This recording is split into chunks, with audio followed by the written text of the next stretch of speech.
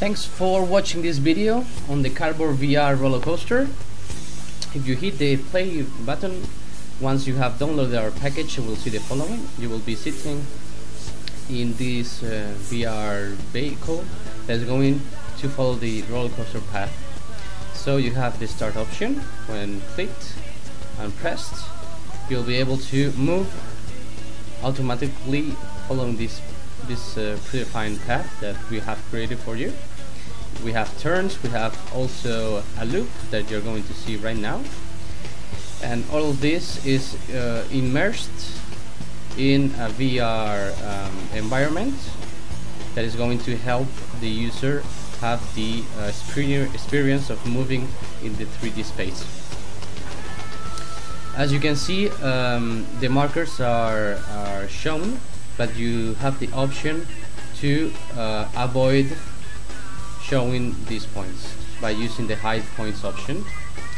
So in this case, you can see that the markers are off, so it's just a visual representation to help the developer know which are the points that are designed for turning, looping, etc.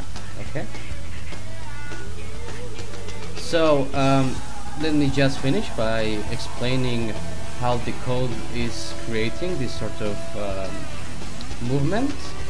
We are using the prefab rail points that is just like a marker, and the roller coaster script, what it's doing is looping through all the points that we have created, these points here, and creating a line renderer between them. Okay, so when you click play, what you are doing is creating line renderers, as you can see, between the different points, and that's pretty much it.